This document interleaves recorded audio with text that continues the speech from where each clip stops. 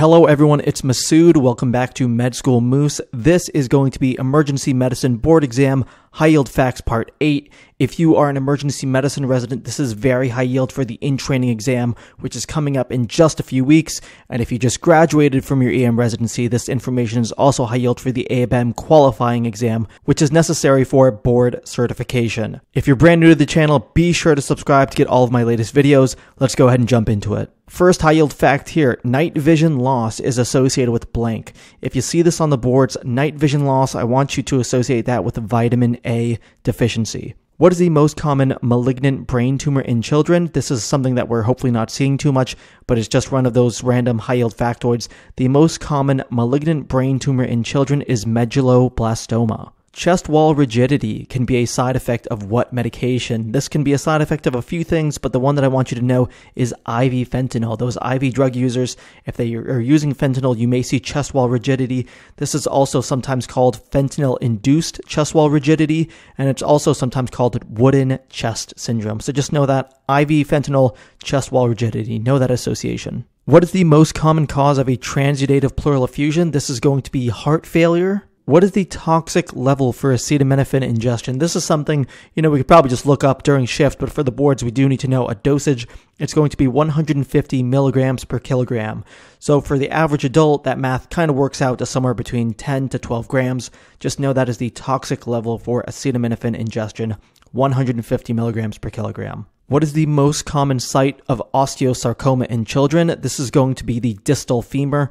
Osteosarcoma, a really aggressive bone cancer, typically occurs in the long bones, and of those long bones, the most common site that we see in children is the distal femur. Which coronary artery is most likely to be involved in an aortic dissection? Some of you may know this. It's the right coronary artery that is most likely to be involved in an aortic dissection. That's why some people say that an aortic dissection can mimic an inferior STEMI because you're damaging that right coronary artery. So you may see similar changes on the ECG. So just know that association, those ST elevations in the inferior leads.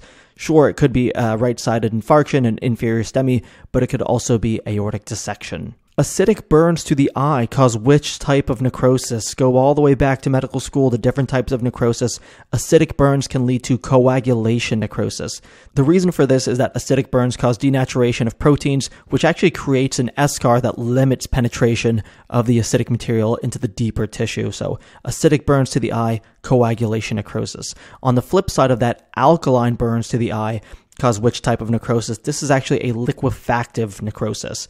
And the process here is that, yes, there is denaturing of proteins, but there's also saponification of fats, and this leads to more severe, deeper burns. Really important to know that for the boards, but also for real life. Acidic burns, coagulation necrosis, not as severe. Alkaline burns, liquefactive necrosis tends to be more severe, deeper burns. What part of the esophagus does Boerhaave syndrome typically involve? Most of us probably know it's the distal esophagus, but that's not going to be enough for the boards. We need to know it is the posterolateral aspect of the distal esophagus. So Boerhaave syndrome most likely to affect the posterolateral aspect of that distal esophagus, that lower one-third. Cricothyrotomy is contraindicated below what age? As a general rule of thumb, it's contraindicated below 10 years old. Some resources may say below 12 years old. I've seen other resources say 10. I've seen board questions that have showed that. So just know cricothyrotomy is contraindicated below 10 years old. Do not do it on those young kids. What is the most common infectious cause of myocarditis in the United States? It's actually parvovirus B19, one of those viruses we maybe don't think of too much, is the most common cause of infectious myocarditis in the United States.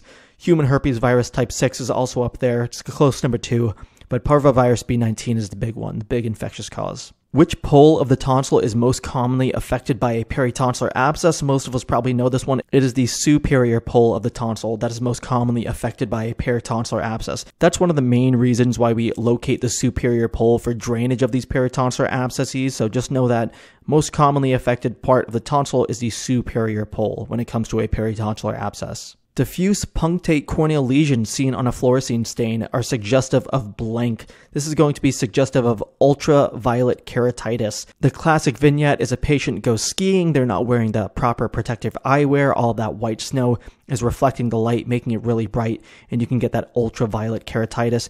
Here is that visual stimulus. You can see all of these diffuse punctate lesions. It's also called superficial punctate keratitis. So just know that association and know this image as well. CNS lymphoma is commonly associated with what organism? This is actually going to be Epstein-Barr virus. There are not a lot of viruses out there that are associated with cancer or neoplastic processes, so this is one of the important ones that we need to know. CNS lymphoma, you want to make that association with Epstein-Barr virus. What is the treatment for cryptococcal meningitis? The main treatment that is seen is flucytosine plus amphotericin B.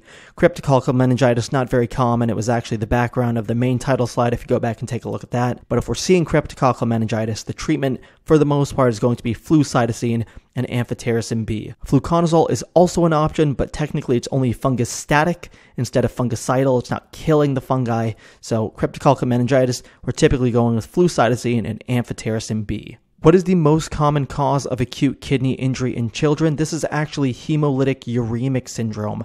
Definitely need to know this. We need to know that triad. Remember, the triad for hemolytic uremic syndrome is microangiopathic hemolytic anemia, thrombocytopenia, and then uremia or renal damage.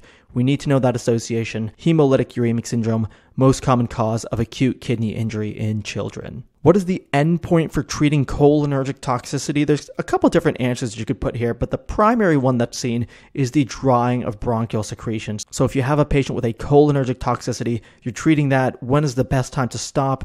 It's really when you have drying of bronchial secretions. Some other resources may say when oxygenation is adequate, but those two things kind of go hand in hand. As you're drying up those bronchial secretions, you should be having improved oxygenation as well. What is the scientific name for the black widow spider? This is something that's seen on emergency medicine boards all the time. These black widow spider bites, we need to know all about that hourglass appearance.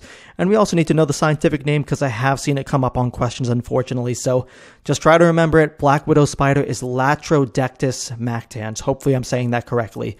Just try to remember that association. If you see that on the exam, that is a black widow spider. Moving on now, what is the first-line treatment for lymphogranuloma venereum? This is one of those less common sexually transmitted infections. If you can remember the cause, you can hopefully remember the treatment.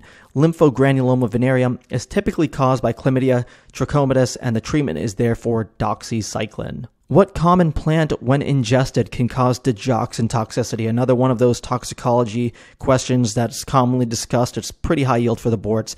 It is foxglove. Foxglove is the plant that if it's ingested, if it's mixed in a tea, that kind of thing, can cause digoxin toxicity and cause some cardiac issues. And another visual stimulus here is that foxglove picture. Very classic if you see it. What laboratory marker correlates with severity of heat stroke? There's a couple different arguments that could be made here. Maybe it's a lactate, maybe it's a CK. The one that's most commonly seen actually is transaminitis. So your ALT, your AST, that is the main thing that we see correlating with the severity of a heat stroke. The higher it is, the higher those liver enzymes are, the more severe the heat stroke. Just another little random factoid for you to know. Also maybe a helpful pearl if you do see it in the department. Guys, as always, thank you so much for watching. Click here on the left to see Emergency Medicine Board Exam High Yield Facts Part 7, the video right before this, and click here on the right to watch the entire playlist. Definitely recommend doing that before the in-training exam. Good luck on it, and I will catch you in the next video.